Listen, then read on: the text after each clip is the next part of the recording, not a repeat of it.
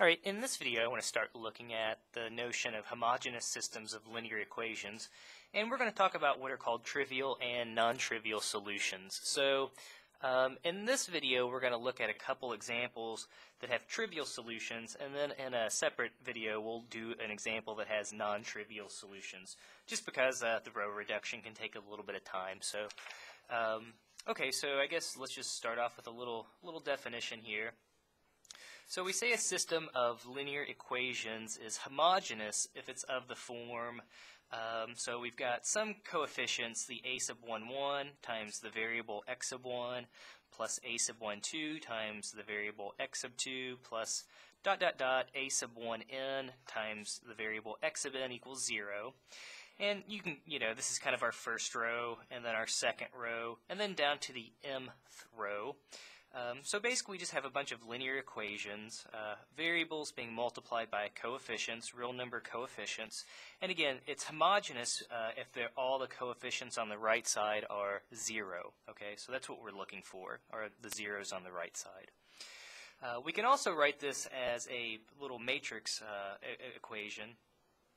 And we can write that by just taking the coefficients, putting those in one matrix, multiplying that by the vector x sub 1, x sub 2, down to x sub n, so we have our variables, and then we just set that equal to a bunch of zeros. So again, more shorthand, we can write this as the matrix, this would be our matrix A times our vector x, and we want that to equal the 0 vector. So that's the definition of a homogeneous system. So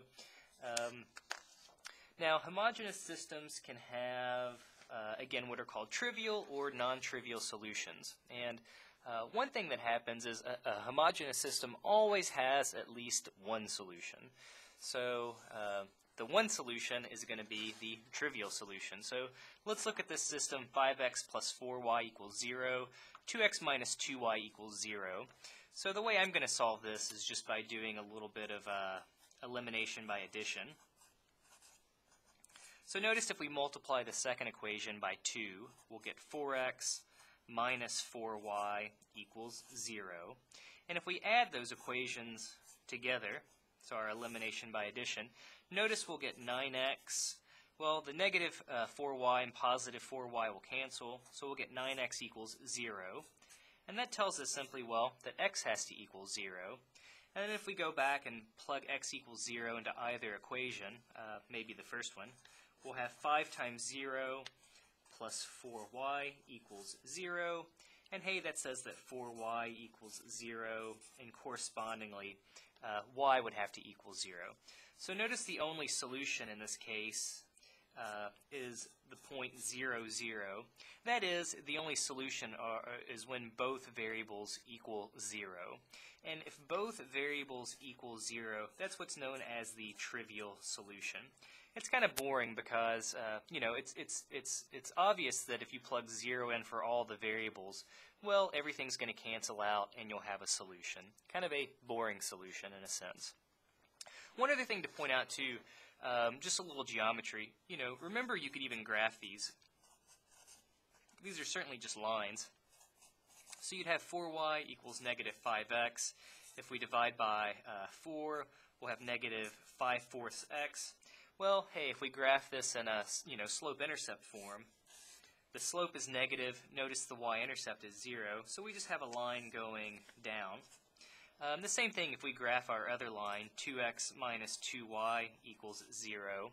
If we add the 2y over, well, we'll just have 2x equals 2y, or equivalently x equals y. And again, x equals y would just look like that line. So again, you can think about a lot of these systems in terms of geometry. So I think that's something that's important as well.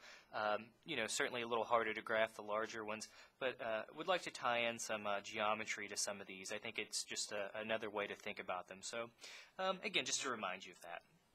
No big deal. Okay, so again, a homogeneous system always has at least one solution. In this case, the trivial solution, 0, 0. Nothing else other than that. Let's look at maybe one more example here that only has the trivial solution. So we have 1x sub 1 minus 2x sub 2 plus x sub 3 equals 0. 6x sub 2 minus 3x sub 3 equals 0, and then 1x sub 1 minus 2x sub 2 minus x sub 3 equals 0. Again, let's just show that this only has the trivial solution. So again, we could do our elimination by addition or substitution or however you want to do it. I'm certainly going to start using some row reduction here. So I'm going to write my matrix with my coefficients.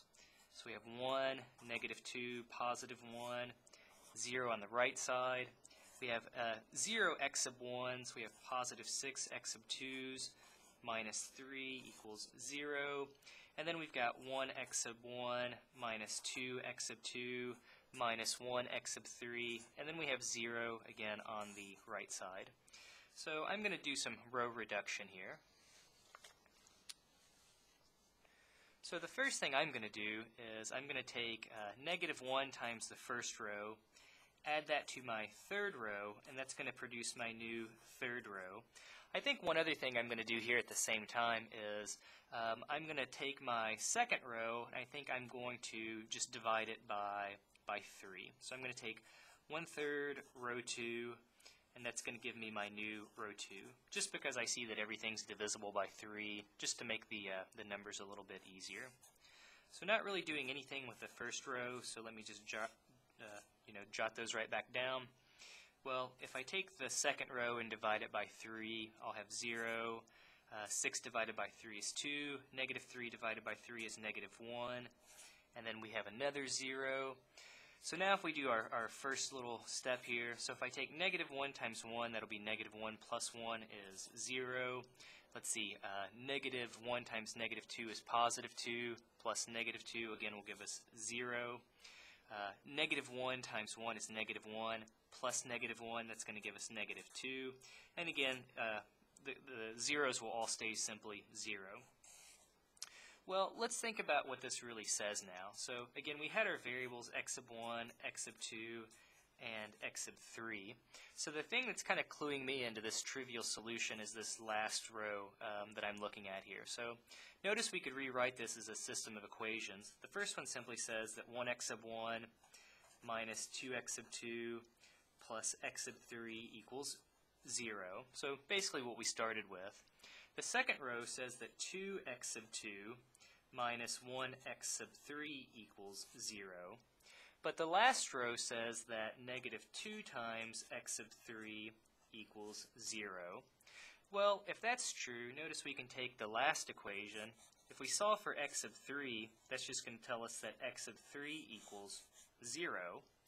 Well, now if we plug that back into the second equation, it's going to say that 2x sub 2 minus 0 equals 0. Well, for that to be true, it says that x sub 2 would also have to equal 0. And well, if we plug those back into the first equation, it says 1x sub 1 minus 0 plus 0 has to equal 0. So again, x sub 1 has to equal 0. So again, it says the only solution in this case is when all three variables equal 0. And again, that tells us we only have the trivial solution in this case. Okay, so again, kind of the thing that I'm looking for is this bottom row where I have all zeros except for one number that's not 0. Okay, so kind of the thing to look for. So again, just a couple examples here of showing systems of equations that have the trivial solution only. I'm not going to do this one in this video, definitely going to do it in another one, but we'll show a system here a little bit larger, slightly larger system that does have non-trivial solutions, and we'll show how to pick out some particular solutions for this system of equations.